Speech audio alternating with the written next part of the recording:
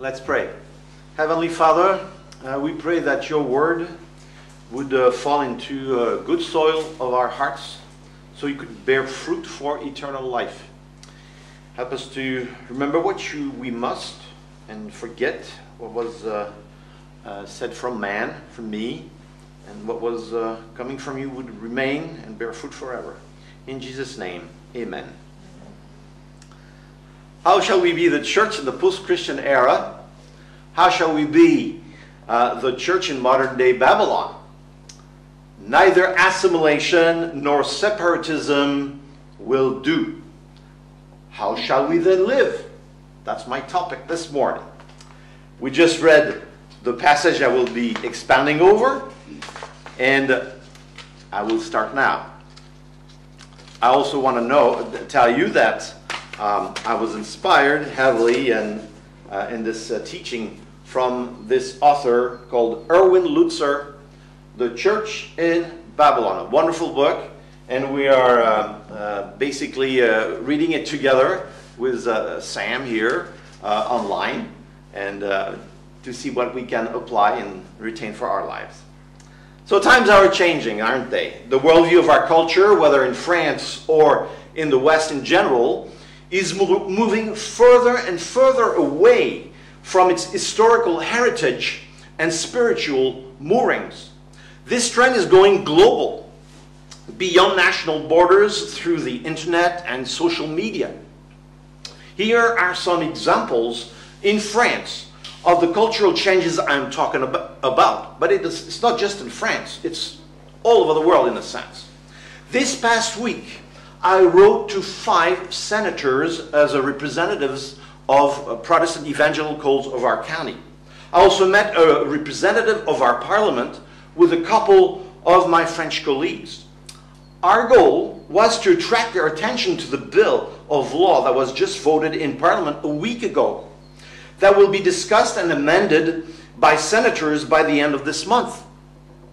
It is a very worrisome legislative piece and move that will impact all religions, not just the Christians, all religions and associations in the country. The good 1905 law that established separation of church and state is being deeply questioned. Yet it gave so much freedom to both churches and state until now. It was a good law. Everybody was happy with it. If it is not amended, freedom of speech, as we know it in our churches today, will be impacted and restrained. We fear that. Freedom of association, freedom of conscience, and religion will also be curtailed. Hundreds of small local churches or cultural associations will close down. They won't be able to keep up financially.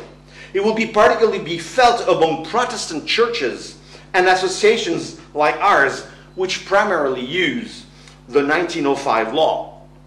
The original goal of this bill of law crafted by our government was legitimate: fighting Islamic terrorism and separatism. I'm going to talk about that. If we're to believe what almost all religions of this country say, like in the Figaro magazine just last week, this goal will completely be missed and punish only those who posed no danger to public order and safety. It is a fact. Government control on churches and religion in general is on the rise in France and many parts of the world. Soon, a bioethic bill of law, if voted as written in its original form, will oblige obstetricians, doctors, and possibly nurses to disobey their conscience if they want to keep their job. Remember the midwives in Egypt in the days of Pharaoh. Some ask the question, in the near future, will those medical professions will still be a viable option for a dedicated Christian college student who wants to obey his conscience? As you can see, it is no longer very popular to be singled out as a Christian in postmodern France and Europe in general, increasingly so.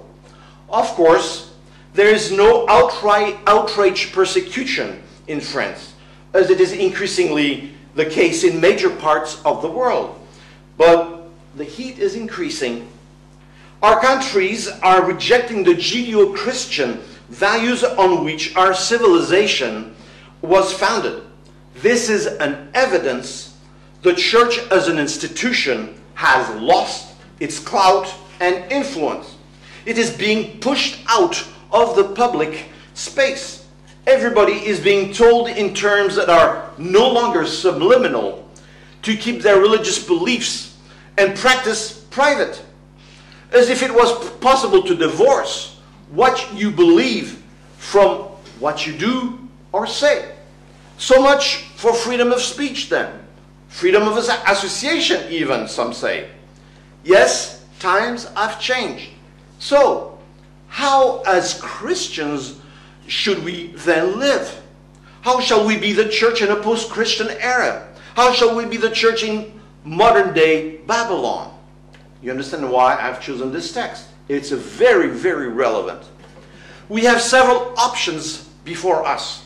The first two are a dead end. Why? Because first, neither separatism nor, second, assimilation to a pagan culture will do. The third option is much more preferable. It is spelled out in black and white in the book of Jeremiah, chapter 29. When the Jewish people were deported to Babylon by Nebuchadnezzar in 597, we know the date, it's very precise, it's very identified, before the birth of Jesus Christ, they lost everything. They lost their country, their king, their temple that was so beloved and which they magically thought would protect them in spite of they had completely become idolatrous as a people. They were brutally catapulted into a pagan empire with a foreign language, among an ultra-violent and cruel people that showed no mercy to the weak, a pluralist society of sort, completely idolatrous and morally depraved. You can barely imagine the state of shock they were in. Most survivors in the siege of Jerusalem had witnessed horrors of wars. Their children thrown against the rocks. This is found in the Psalms. Their families decimated, tortured, their nation quasi-genocided. Only the strong and the fittest made it to Babylon on foot, where they were deported 600 kilometers away. After they arrived in their new country, encouraged by false prophets, as we read it in this text, they only thought of returning to their land. Yet the prophet Jeremiah, who was still in Jerusalem, wrote the leaders, the priests, and other survivors a very shocking letter that we read. Its content went against the false prophets, predicting that they would soon return to Jerusalem. The word of the Lord revealed to Jeremiah for his people in exile contained also a very counterintuitive request. How would you have reacted if you had been in their place? How would you interact with a culture that makes you feel that you are a second-class citizen? If we transpose to our situation in the 21st century in France, how could we share the gospel in a culture that despises our values and our message as Christians? Increasingly so, I'm very sad to say. What should we do so as not to lose our identity when we are de facto identified as politically incorrect citizens? Increasingly so. The first option, I said, that was before them, just as it is before us today, is a very natural reaction. It is a temptation of separatism, separation, and rejection of the culture and its citizens that do not subscribe to our values. That was their first option. The second option is also very tempting. Choosing assimilation in order to blend in with the masses around us, to be accepted and avoid suffering. It's so natural. And the third option is the one proposed by the Lord himself, the way of an engaged alienation. That's the word used by Erwin Lutzer. A proactive decision to engage peacefully and respectfully the dominant culture while cultivating without compromise our distinctive identity as Christians. It is the way of Jesus for his disciples. Didn't he say in John chapter 17, slide, I have given them your word, and the world has hated them, for they are not of the world, any more than I am not of the world, said Jesus. My prayer is not that you take them out of the world, but that you protect them from the evil one. They are not of the world, even as I am not of it. Sanctify them by the truth. Set them apart. Your word is truth. As you sent me, said Jesus, into the world, I have sent them out into the world. So take courage, my friends. The Lord has prayed for us. Praise God. He prayed so we could live in this very world, in this very age and culture. He did not say he would spare us from trials, from martyrs for some people today. There have not been more martyrs in the past century than in the 19th centuries before. But he promised to walk with us through the fire, like Daniel and his friends. Just like he was sent in this world, and yet he was not of this world, so are we, so are you. In the world, but not of. We don't belong to this world, because we already belong to another. We have another king. We belong to another kingdom, and we submit to his rules. That's what we mean when we pray, thy kingdom come, thy will be done. So let's review those three options, in particular the one given by Jeremiah. First option, separation and rejection, which are a dead end. That is the choice some of the exiles made in anger and full of bitterness because of all the atrocities and horrors they had witnessed.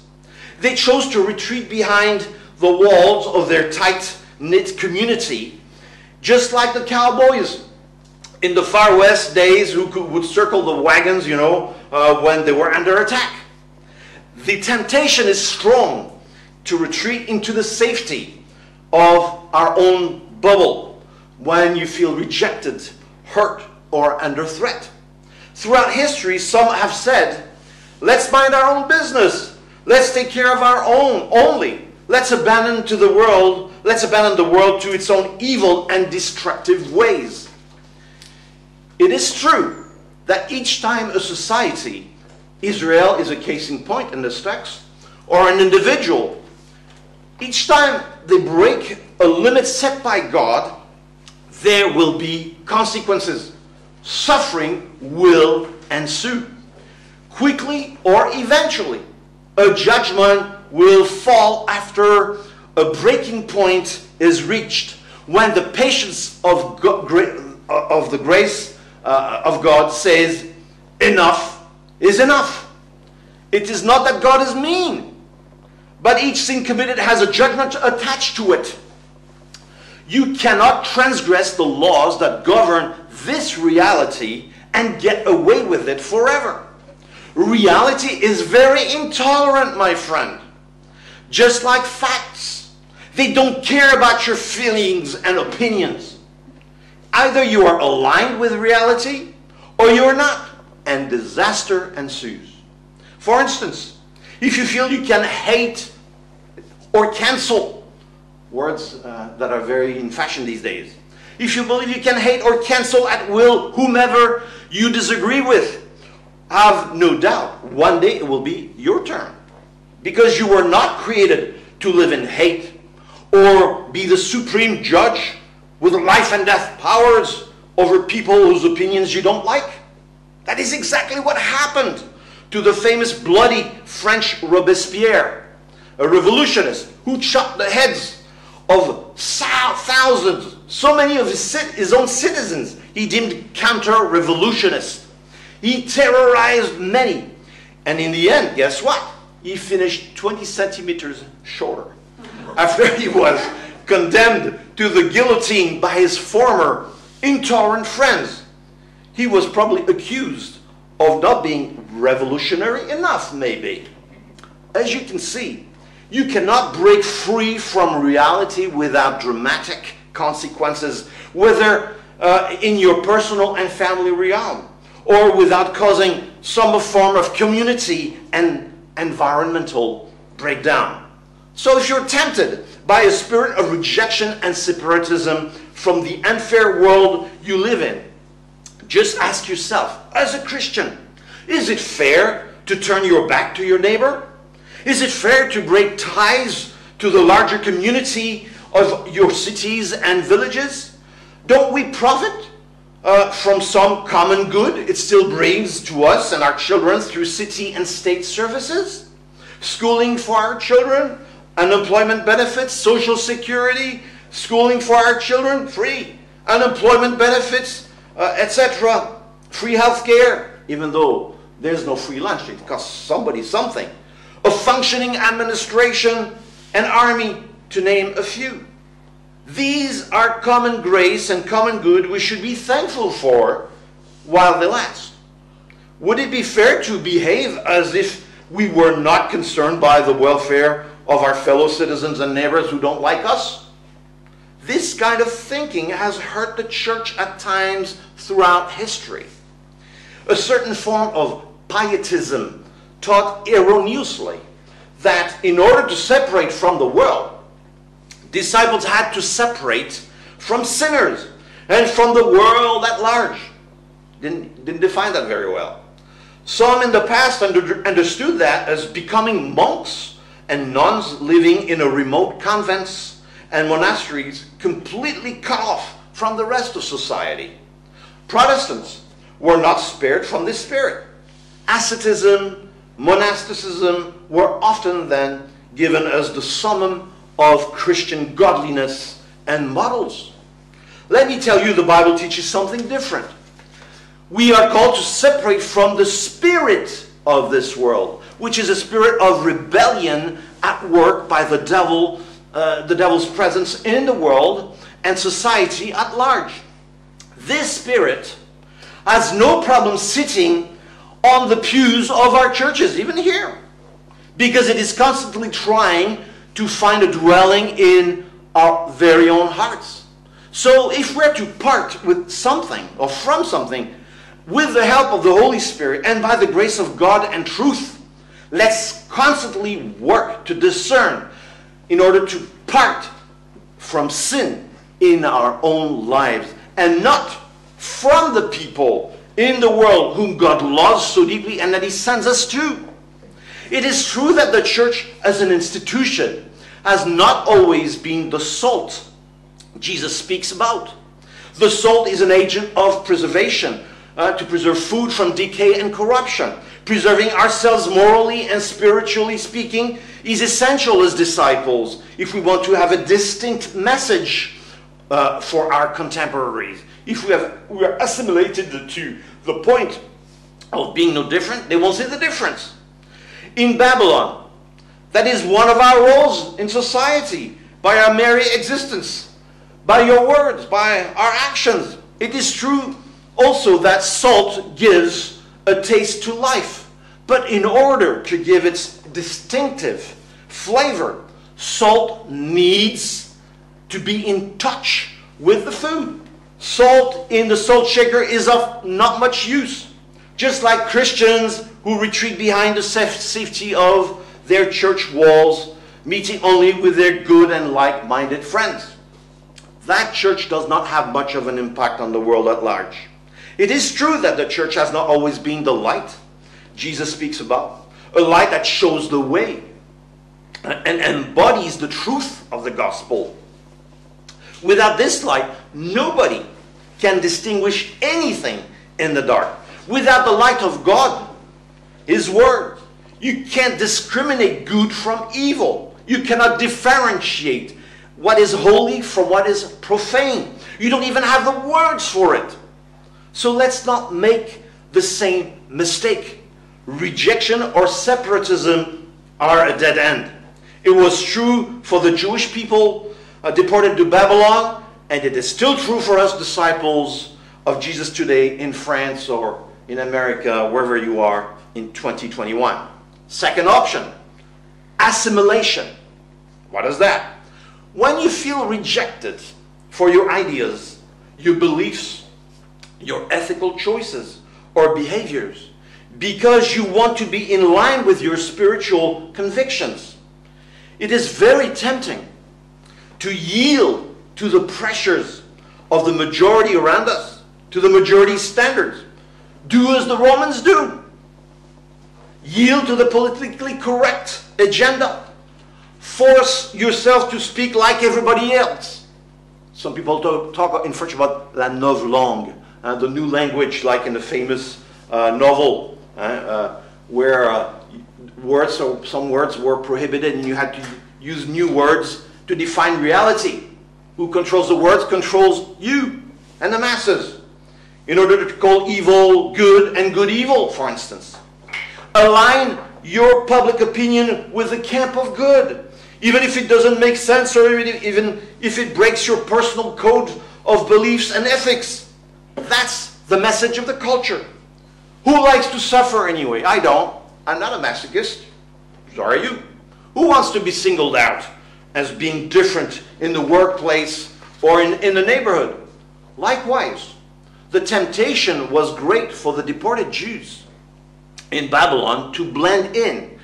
It was much easier to cease their devotion to the one true God, Yahweh, in a very pluralistic and idolatrous society.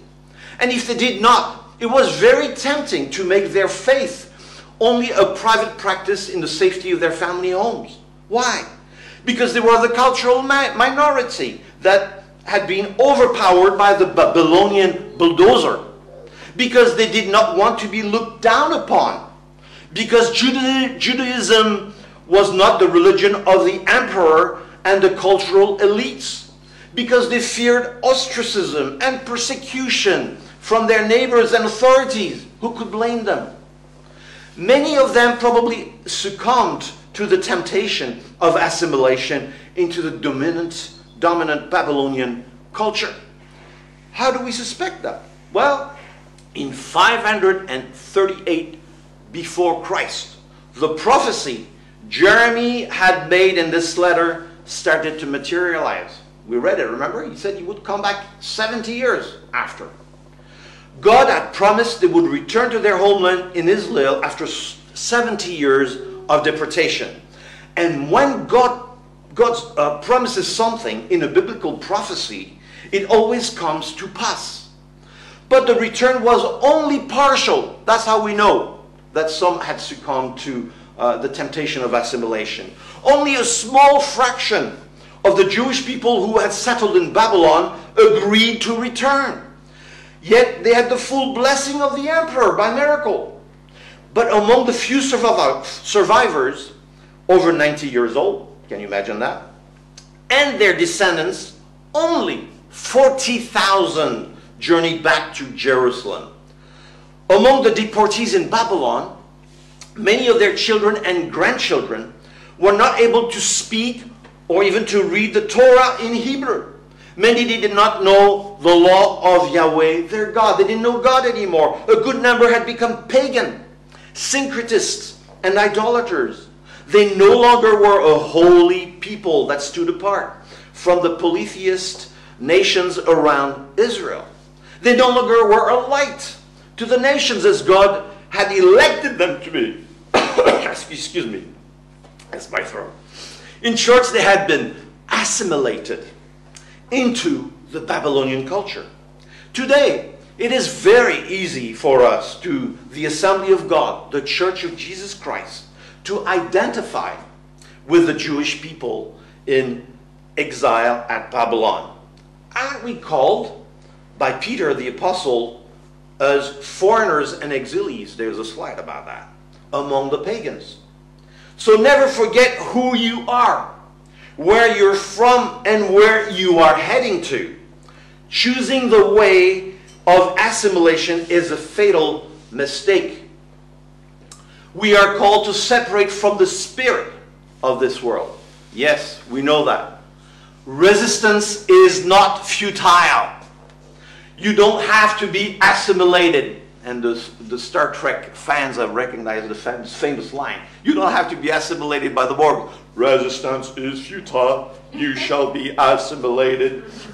If you are a Star Trek fan, you know what I mean. Humor intended.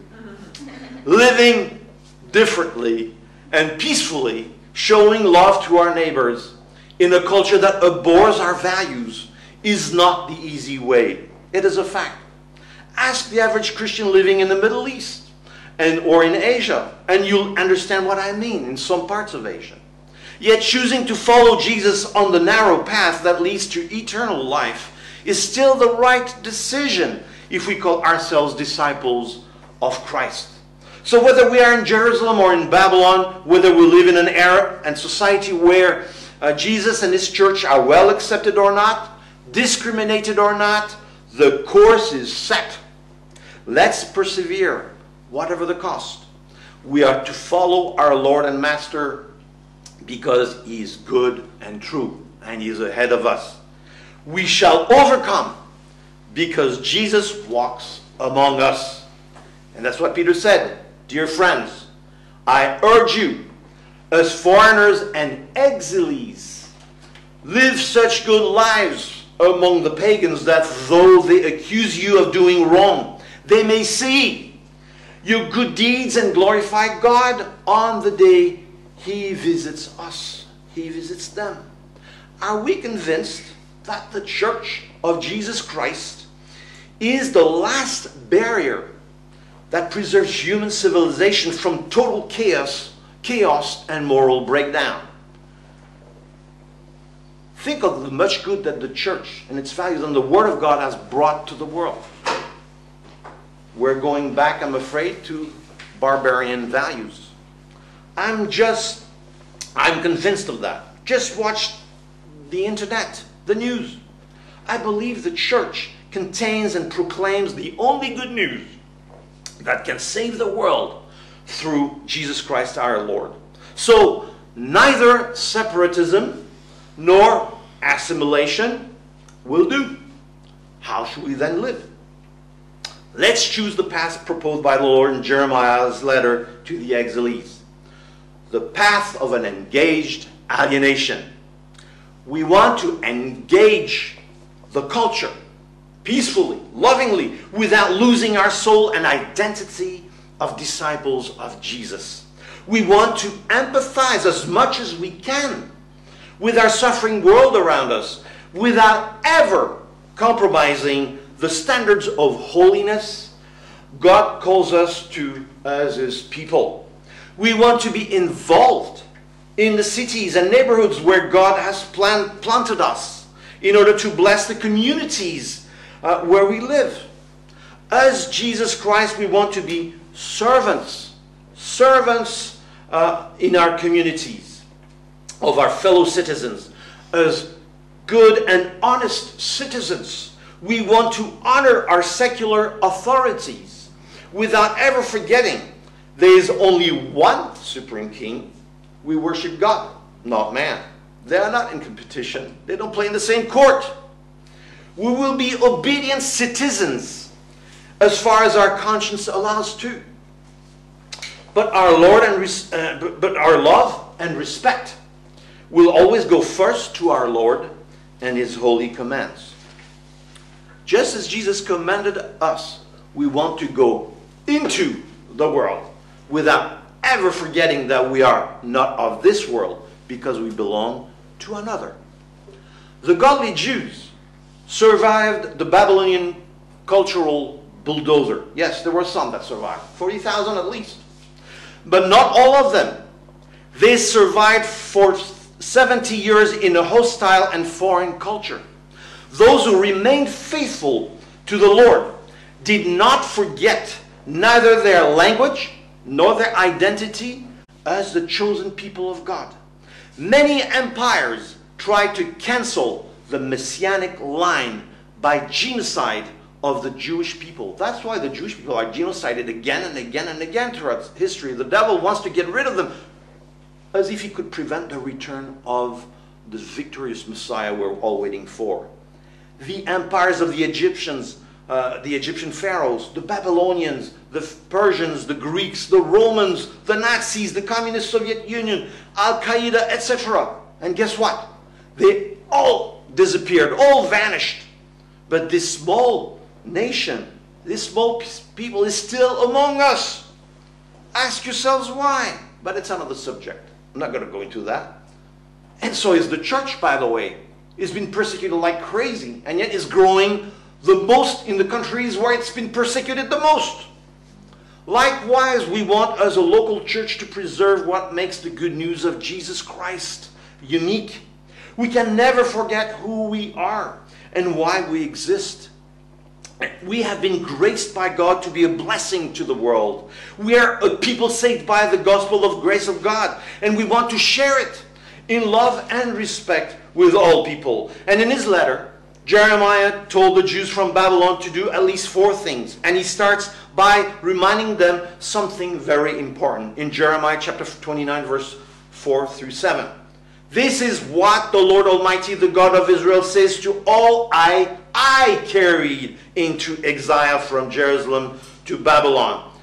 Build houses and settle down, plant gardens and eat what they produce, etc., etc. But he started with, I carried in Babylon. He started by reminding them something very important. God is sovereign over history. He is the Lord. He is the one who carried his own people into exile to Babylon. He will say it 4 times in this text. 4 times. To all those I carried into exile from Jerusalem to Babylon. God takes responsibility here. He reassures us he is still in control. He reminds his people that he is sovereign God who controls history from beginning to end. Since the beginning of creation, when he created humans in his image, and in spite of the fall, God is still in charge, and his plan of redemption by his promised Messiah and Redeemer is still operational and en marche. Let's never lose hope then, even when history seems like it's going crazy. We know the God who holds his promises. And we know the end of the story from the beginning, because the Bible says so. And it ends well for the good guys. For his enemy, God is just, and he will judge them according to his righteousness. Even death, my friends, of the righteous is powerless to thwart the plans of God for his creation. So in spite of the dire circumstances you and I will face in our life, I don't know your future, I don't know mine. Let's take courage. Evil has been condemned and overcome at the cross by the resurrection of Jesus Christ that we're going to celebrate at Easter pretty soon. The grand story on this side of eternity is coming to an end before a grand new beginning. That's the Christian hope. So let's rejoice with Jeremiah. That's why it's easy also to draw a parallel to identify with the people of God. Verse 10. When the 70 years are completed for Babylon, I will come to you and fulfill my good promise to bring you back to this place. For I know the plans I have for you, declares the Lord. Plans to prosper you and not to harm you. Plans to give you hope and a future. Oh, how I love that, don't you? The first request from God to his people in Babylon was, settle down. Verse 5. Build houses and settle down. Plant gardens and eat what they produce. Don't believe the false prophets that promise falsely you will soon return. There will be a return, yes, in 70 years. So settle down. We are in Babylon for the long run. Build your house. Plant your gardens. Start businesses and prepare to weather the storm. Martin Luther was asked, what would you do if you knew Jesus was coming back tomorrow? He said, oh, I would go and plant a tree. Interesting. But don't forget to enjoy life that God has given you, even here in Babylon. So eat your crops, enjoy the fruit of your labor. That's basically what God is asking them to do.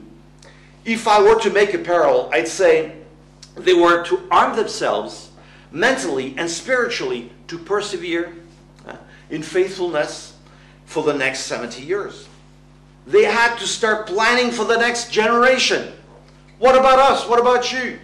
Should we look back and live in nostalgia, remembering the good old days when the church had a lot of influence in society? I don't think so. That's not our job.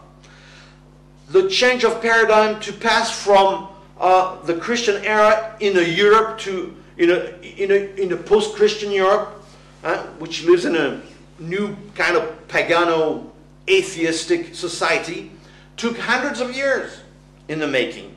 So unless the Lord returns suddenly to establish his kingdom by putting an end to all the proud Babylons of the earth, unless there is a massive revival provoked by the Holy Spirit, for which we can all pray, it will be business as usual, my friend. We're in there for the long run. So let's stop complaining. Let's stop behaving like victims. You know, it's a word in fashion again. As if it was better before, when Judeo-Christian values shaped everyday life. Yes, we're heading back to the barbarian values. Seems. But remember, being a victim is not your and our identity. Children of the coming king, that's who we are. Second request from God to his people in Babylon: build strong families and multiply. Marry and have daughters. Find wives for your sons and give your daughters in marriage so that they too may have sons and daughters. Increase in numbers. Do not decrease. In other words, build strong families and increase in numbers. To resist in the long run, you and I, we need to build a community. The first community we need, the most intimate, if God will grant us by his grace, one, it's our family. That is why it is important to learn from the scriptures how to build and invest in your families in a godly way. If God grants you the grace of children, ask God to teach you through godly men and women how to be wise husbands and wives. This is your first team. Take care of it. And you who are fathers and mothers, remember you have a tremendous responsibility.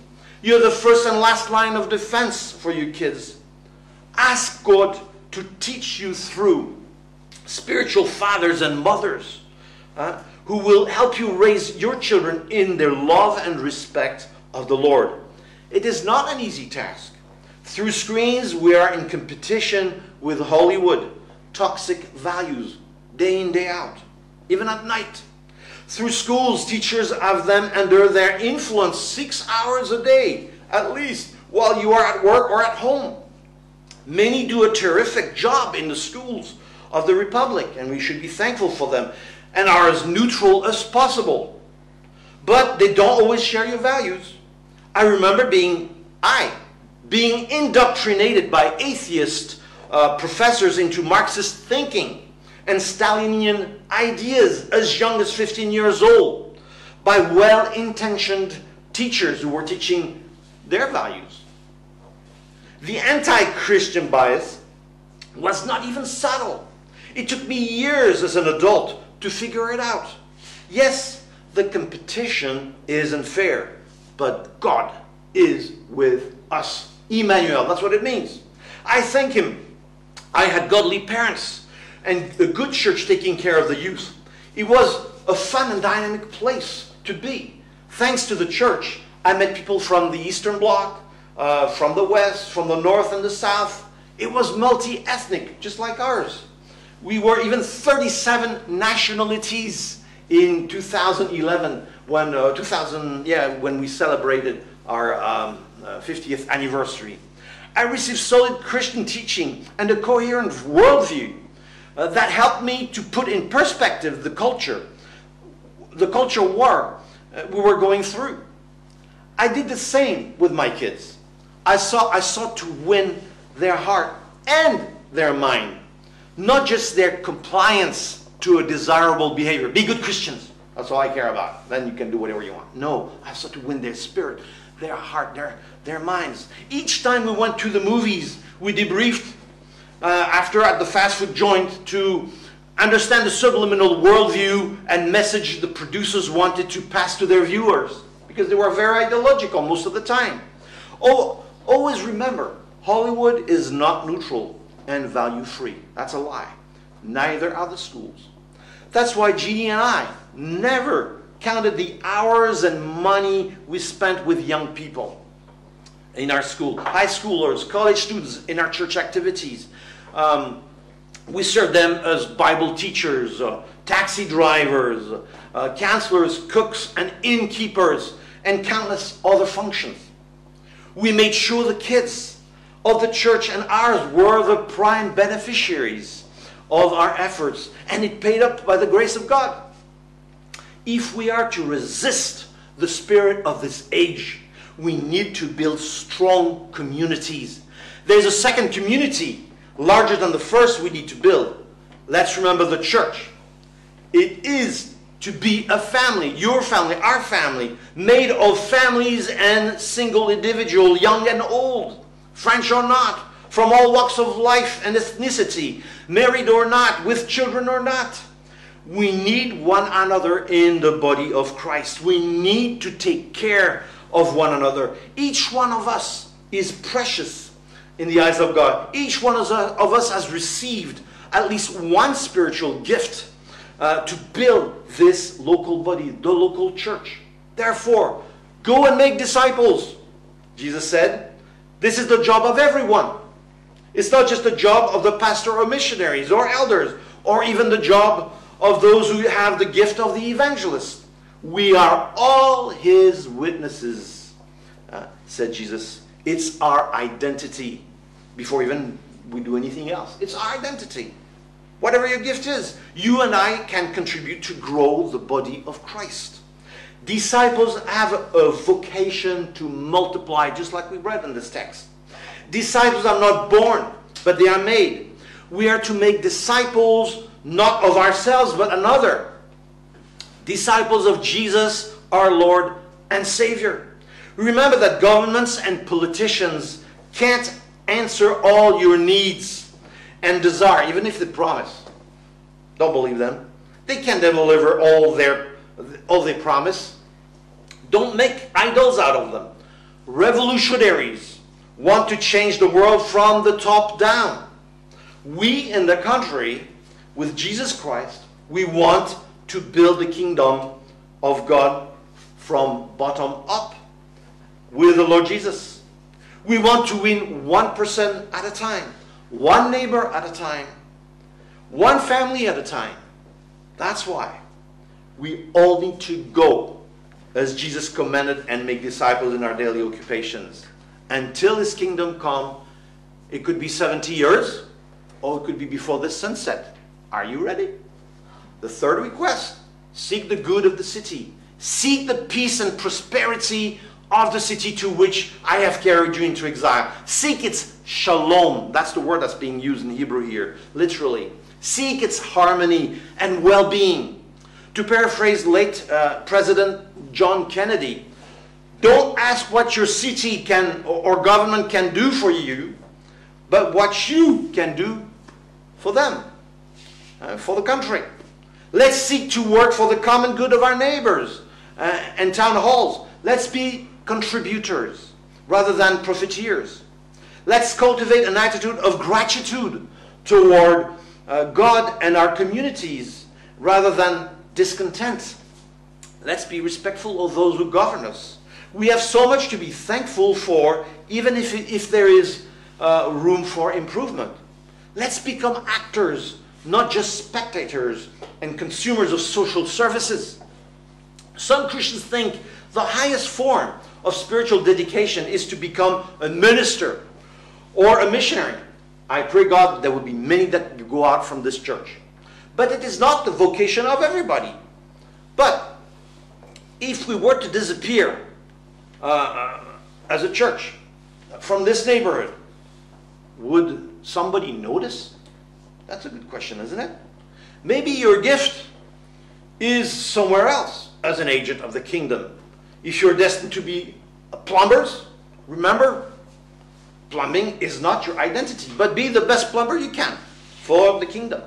You are only an agent disguised as a plumber whose mission is to promote the kingdom of God and his goals in the workplace. If you are a homemaker, remember you are first and foremost a disciple maker, working from home, turning little savages into decent men and women that Jesus sends into this lost world. And the word to the fathers, help your wives. Don't delegate just, education is for women to mother at home. No, no, no. This week I heard a journalist saying, where are the fathers after there was a horrible crime committed by a 15-year-old boy against another kid his age? It's our gift. If it's our gift, by our activity, let's become part of those who give work by creating businesses, wealth, and employment for others. Let's bless people. Some of you should become elected board members who participate to management of the city. If that is your vocation, you won't do it for the party, but for the king and for the kingdom. You will also do it to benefit your fellow men in the city. We want to bless people by all means. That should be our attitude as Christians. Let's remember the poor, said Jesus, in and out of the church. Did you know that you could help here in this place, the Foyer Évangélique Universitaire, to distribute food to the hundreds of needy college students on this college campus? That's what happens here quite regularly. Ask people here to give you info. Seek the shalom of your neighborhood. Seek the true peace of God for your neighbors. It can be done in many ways. As a community, are we known to be peacemakers? Do we seek to embody the great message of reconciliation between races and former enemies? Do we know how to disagree respectfully with our neighbors and authorities when we have to? Do we know how to tell the truth in love on one-on-one basis? Or are we perceived as troublemakers and angry people all the time? We know that the ultimate peace starts with being reconciled with God. How can I bring peace and forgiveness if I haven't received it first in my heart from God? That's why we never want to forget that acts of mercy and words go together, hand in hand. That's why we always seek to share with respect and love and kindness the good news of the gospel of Jesus Christ. He is the reason why we won't become cynics in spite of the world poor state of the world in decay today. He is the hope that God has placed in our hearts. He is our shalom. Know Jesus, know peace, N-O. Know Jesus, K-N-O-W, Jesus, and you will know peace, K-N-O-W. Fourth request, and last, to his people, pray for the city. Pray the Lord for it, because if it prospers, you too will prosper. Pray for the city where I carried you in exile. That must have been such a shocking request to those refugees. They had witnessed such horrors and suffered tremendously in their flesh and families during the siege of Jerusalem. The cruelty of the Babylonians was on par with that of all the great dictators of history. And they were to pray for the good of the city. Why? The Bible says we don't primarily fight against flesh and blood, but against evil powers and spirits in the heavenly realm. That's why we need spiritual weapons to survive and thrive in this culture war. Love, truth, and prayer. These are our spiritual weapons as Christians. That's why we need to resort to prayer. Pray then for our president, our city officials, our government, our police, our army.